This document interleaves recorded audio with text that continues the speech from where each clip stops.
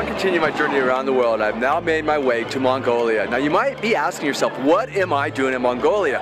Well, I'm actually here working. I'm filming the Mongolia Bike Challenge, which will take place from August 30th till September 7th. It will include 7 stages over 900 kilometers, and we will be seeing some of the most spectacular scenery that Mongolia has to offer. Right now I'm in Ulaanbaatar, which is the capital of Mongolia, and this place is absolutely nothing what I envisioned.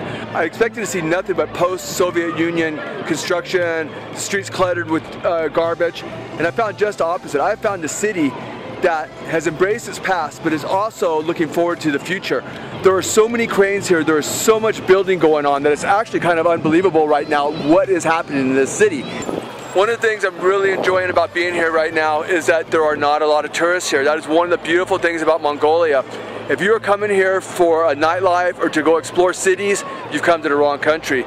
Mongolia is about the countryside, about the remoteness of this place. Luckily, with the way the world is now with internet and the connections that we have, I will be able to share daily uploads with you at home to show you the Mongolia Bike Challenge.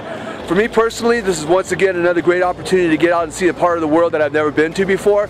And more than anything, I'm really looking forward to seeing the countryside of Mongolia.